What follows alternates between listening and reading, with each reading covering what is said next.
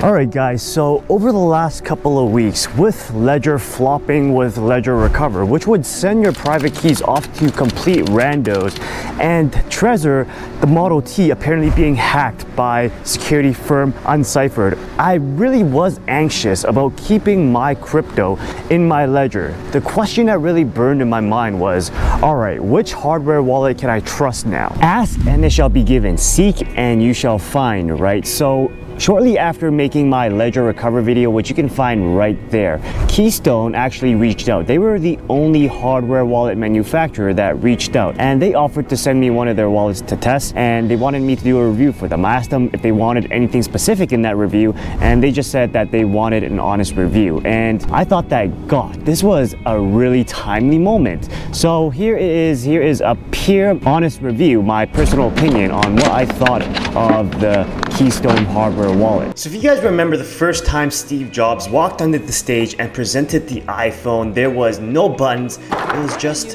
a screen, a touch screen, and that was such a huge revelation. Though I can't really say the same about hardware wallets, because with the Keystone, what they came up with is a 4-inch touchscreen. Now, I admit that this won't be as revolutionary as when the iPhone came out with touchscreens, but this does add a huge element of user-friendliness, making the user experience with this hardware wallet that much better. So if we're really comparing apples to apples, it really feels like comparing a BlackBerry to an iPhone, whereas the Ledger here is the BlackBerry and the Keystone here is the iPhone with the old touchscreen. So the touchscreen is not only a user experience play, it does make things a lot more secure. How? Well, number one, as we will see, this thing will actually make things much more human readable, which makes it easier to prevent human error. And number two, this blows up. Yeah, I mean, it actually blows up, and we'll talk about that later on in the video because we have to save the best for last, right? So to get you guys started with this, if you guys already have bought a Keystone, you go to keys.1/start. That'll actually bring you to their get started page, and you have some simple instructions to do, which is charge your battery. You actually need a micro SD card, which is what I have right here in my fingers, and then you need to connect the battery pack to the Keystone. Hold down the power button for 3 seconds to turn on the device. Alright, so my Keystone is powered on right now. You could see that it's at the start screen, so we're just gonna click next. So it does a security verification. Welcome to Keystone. Takes you to the guide where we're already at. It's ready start. So now we're at web authentication. So we're gonna show you what that looks like. So when we click next on step 2, we should be at web authentication. This basically checks whether your device that you got in the mail was tampered with. So what you're gonna do is on your little screen here, you're gonna click scan QR code, and then you're gonna scan that code on the computer. So what happens after scanning is you will get a code on your Keystone. You plug that code onto the computer, and then you should get this authenticated. Your device is secure. You can click the success on your Keystone, but if you do not get this authenticated, your device is secure message, please do not use the Keystone. So I just want to note that you guys did something really incredible there, which is using a QR code rather than a USB. So if you guys have a Ledger, a Nano X for example, you can see what's attached to it, a USB. Now I'm a lazy guy, I don't want to carry a USB with me all around wherever I go. So this is a very nice user experience upgrade for me. This adds another layer of security. Now there's also one other thing I want to touch, and that was supply chain attacks. Remember about these ledgers. If you've been with my channel for a while, you know that I always say do not buy your hardware wallets from stores like Best Buy or retail stores. It's best to get them directly from the manufacturer like Keystone or Ledger or Trezor if you're still using them, because you can be sure that they haven't been tampered with. Because what people like to do with these things is they would like to buy them at Best Buy, and then what they will do is they will open it, grab the private key, put it back in the box, vacuum seal the ledger, and then return this to Best Buy. And what Best Buy will do is they will put that back on the shelf without knowing that the private key has actually been stolen. So what happens is that this would have been a compromised device that basically Best Buy is selling as refurbished. That is dangerous. Now what we just did with the Keystone web authentication is we made sure that the device that we use has not been tampered with and is actually secure. So on the next step, third step, what you do is you set a password like any sign up. So go ahead and do that. All right, so what you're seeing on this page is step 4, firmware upgrade, where we need our micro SD card. You can see that mine is already installed. So what I'm gonna do here, because this was already used, I'm gonna go and partition it, or basically format it to FAT32 MS-DOS. So we'll just leave it as no name, click erase, and let go do its thing. All right, so now that it's done, I could go over to Finder and actually open a new tab. Go to our no name here. I have already downloaded the multi-coin firmware. I'm using multi-coin. If you want to use BTC only, then you can go and use BTC only. But just know that if you use BTC only, then this wallet can only be used for Bitcoin. So once you're done that, you can also do a check to see if your firmware is good prior to updating your Keystone device. So we're gonna skip that and basically go to our Finder here where I have the file downloaded. And this is where the instructions is garbage. What you have to do is you have to basically unzip this, and once you unzip this, go inside the folder and you will then find your update.zip. Then what you have to do is you have to go to your SD card. Let's erase everything, get rid of everything, because this is like my 5th time trying this, and copy that update.zip, which is Command C, Command V, and copy that over. And once this is copied, let's go ahead and see if it actually works. All right, so like 5th time the charm. We are at our firmware upgrade screen. Let's go to the back here. You should see this little hole. That is where your SD card actually goes into. So pop that in like that. That's what she said. She loved it. And now let's see if this actually works. Go and click update now. So we have this update. Finally, we're not seeing an error. And then click update now. And then you can enter your password. And once you click confirm, it'll be updating. So while it is upgrading right now, I gotta say that firmware upgrade for the Keystone is a big pain in the butt, but it's also a good thing because it requires work. Unlike the Ledger, basically, where you just open Ledger Live and it forces you to upgrade, with this, you actually get a choice. You have to have a micro SD card, you have to download the file, put it in the micro SD card, and then do it all manually. So I'm kind of neutral about this. It does give me a sense of optionality, which Ledger didn't, because well, Ledger, basically, it is optional, but whenever you see the Ledger upgrade on Ledger Live, it basically feels like, all right, you gotta upgrade or else we're not gonna allow you to lose Ledger Live anymore. Now there is one catch about the firmware upgrade on the Keystone. You saw earlier that there is like a Bitcoin mode and a multi-coin mode.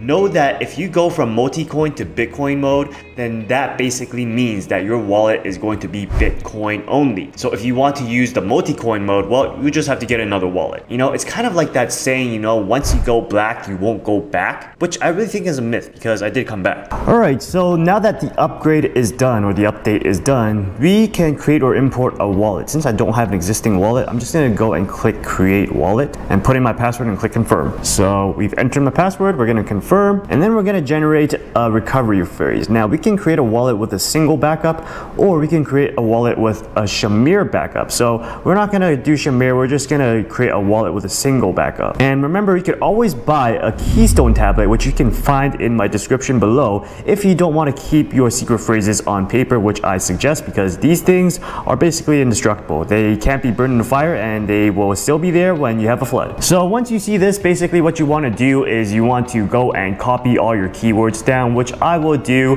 and this will probably be blurred out because I don't want you to see my recovery phrase. So one of the things that impressed me about the Keystone is that they had Shamir backups like we saw earlier. Now I'm not going to go through what a Shamir backup is in this video. If you want to know what that is, I made a full animation of it in this video of Ledger versus Trezor.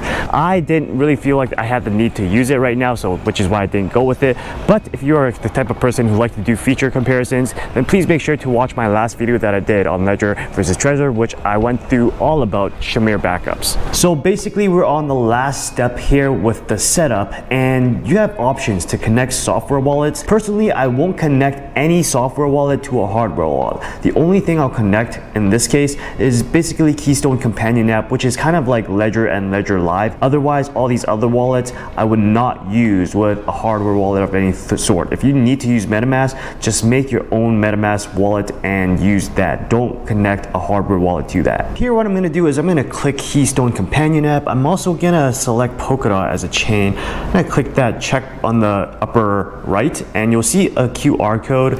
What you have to do now is you have to go to Google Play or the Apple Store or App Store and download the Keystone app. And once you open that Keystone app, you'll see the bind. So this is where we're scanning the QR code. So we're just going to click bind and you're going to follow the steps. You're going to click the agreed private policy and then you're going to click confirm, allow it to scan.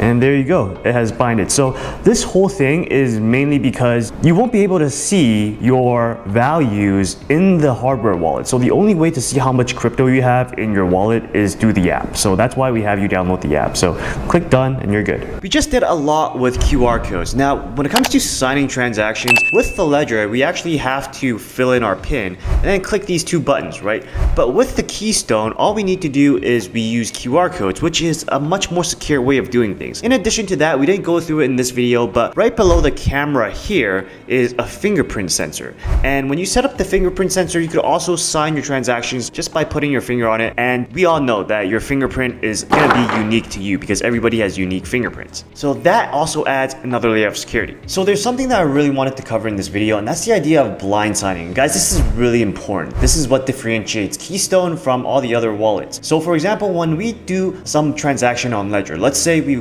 send Ethereum to Uniswap, right? What happens is we will get some random string of characters that means nothing to us. But what Keystone did is they basically attached labels to everything, to all the major services that we use, for example. So in this case, in this example, this person is sending 0.001 ETH to Uniswap. These characters mean nothing to us, but just by attaching that label, we can now know whether this is an actual legit address or not. Because if it's not a legit address, what you'll get is an unknown address. So just having that would prevent so much human error, and that's really only available in the Keystone. It's not available on the Ledger or any other hardware wallet that I've seen. So this is a very good, an awesome extra layer of security that's available with the Keystone. So let's go through the most important part of this video, the Keystone blowing up. So remember I said that this can actually blow up. By blowing up, I mean it doesn't blow up in someone's face and cause them to die or anything, though that would be pretty cool because if someone tried to steal your device and tamper with it, they deserve it. But by blowing up, I mean that it has a self-destruct mode. So what it does is if you try to remove the screen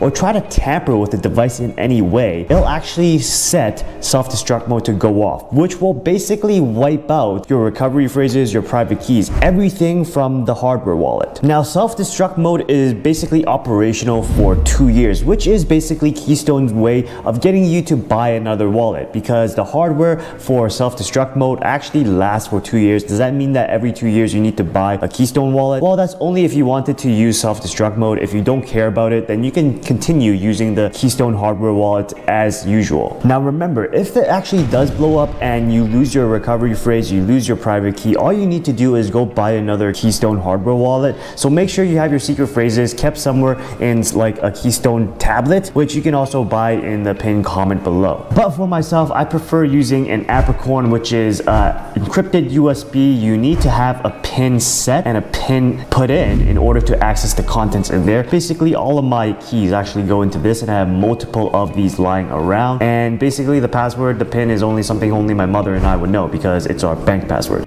So if you're thinking about buying a Keystone Pro, this is an important part you don't want to skip. One of the most important part that I liked about Keystone was that they were personable. Now, I've worked with Ledger for like 1.5 years as an affiliate, and they never sent me any gift or any wallets like Keystone did, and Keystone never worked with me until now, right? So that's what I really liked about them, and communicating with them was very quick, very easy, very transparent, which I didn't really get from Ledger. With Ledger, the communication was, we want to use you to push our product to your audience. So it always felt like a transaction. So I just wanted to get that across. And by this point, if you guys made it this far in the video, to make it personal, let me know that you made it to this part of the video, the end of the video, so I can recognize you. And if you guys want to check out my Ledger Recover video and my Ledger Recover and the Trezor Security video, make sure to check them out right there. All right, guys, see you next time.